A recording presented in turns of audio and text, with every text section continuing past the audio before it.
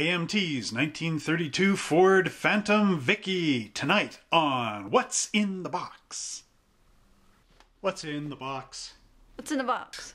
What's in this box? What's in the box?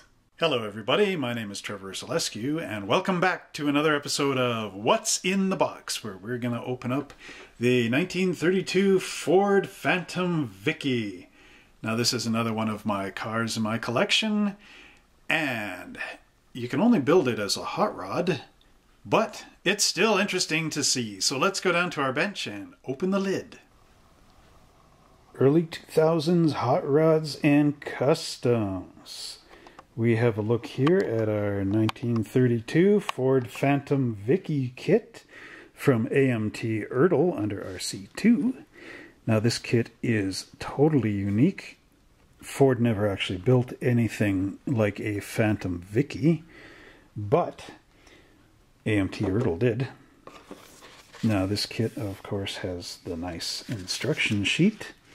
I bought this at the Canadian Superstore in 2002 for the whopping price of $6.97, which I don't think you will ever see again in your lifetime.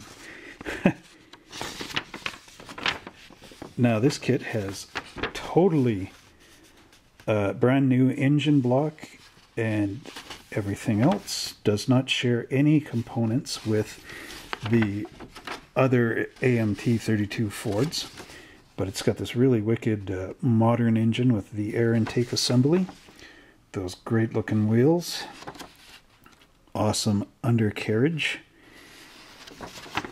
and Jaguar style rear axle, it looks like, or something similar to it. All independent Ford IFS suspension from the Mustangs, and custom modern seats. This is AMT's attempt to build a more modern custom, and it is pretty cool nonetheless.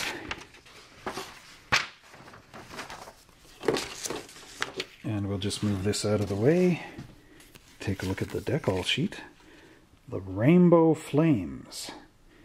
It's a nice little touch. And they also give you a deck-hold dashboard, as well as some license plates.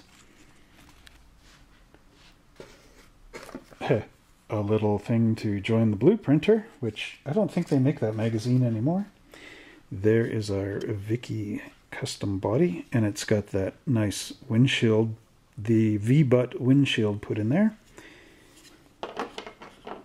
And of course there's the convertible top, a Carson style top. And here's our chrome tree. If you ever needed one of those V-butt windshields for your other 32 Fords, this is the kit to find it in. Look at those big mags, they're pretty cool. Dragster style. And then we have our bag here with the parts, which I will open in this video. I was trying not to, but hey, why not?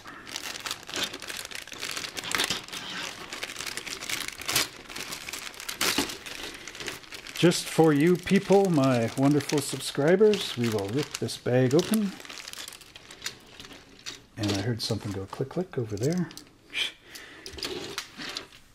Oh, it's just a thing. Okay. There's our nice radiator and hood with a few of the suspension components, including that's our brake caliper. Or not the brake caliper, but the master cylinder.